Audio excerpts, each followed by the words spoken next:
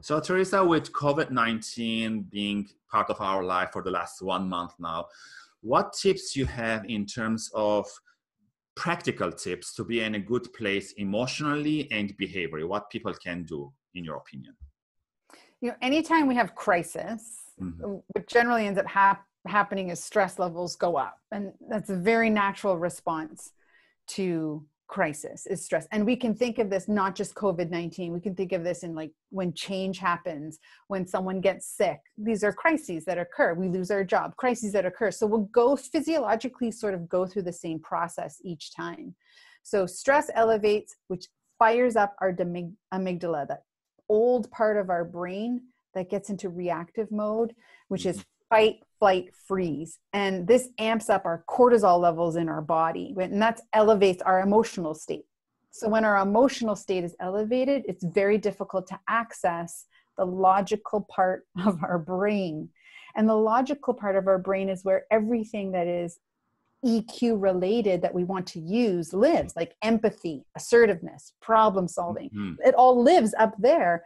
And so we begin to behave really poorly, irrationally, illogically. Like, for example, stocking up on toilet paper. If we can bring just a little humor to this question, does your survival depend on toilet paper? Like, logically. I didn't understand that part when people were crazy, like, why you need that much? I didn't know. Right. Logically, it makes no sense. Yes. It's irrational.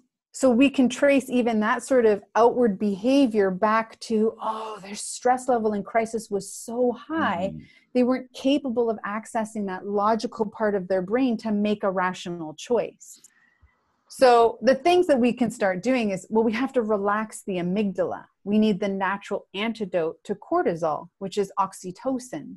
So both things live within our body, which is amazing. We can cure ourselves. Gratitude, acts of kindness, self-compassion, all provide oxytocin. So to reduce stress, we have to amp up those three things. Practice gratitude. We can do this as a solo activity with a gratitude journal. We can do it as a group activity with our family around the dinner table. What are you grateful for today? Acts of kindness, they're very simple. If we're still allowed and can go outside on garbage recycling day, we can bring people's garbage cans and recycle bins back up to their home.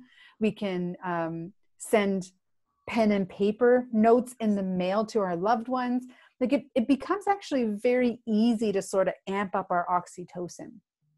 We also need to have exceptional hygiene around 3 pillars of stress management: sleep, exercise, nutrition. I mean, if you want to feel good in your body, you have to have really good hygiene around those things. And so once we begin to manage our stress, emotionally, we become more stable. Emotionally, when we're stable, we can start logically taking a look at what's really going on. So what's within my control?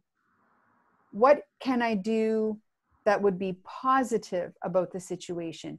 And how do I want to go about doing those things that comes from my center of goodness? Those are great tips, Teresa. I really appreciate sharing that and putting it that on those 3 pillars. I would say I'm good in the sleeping, nutrition, okay, the gym, the exercise, but I'm trying, at least I go every day, for a walk 1 hour just to exercise.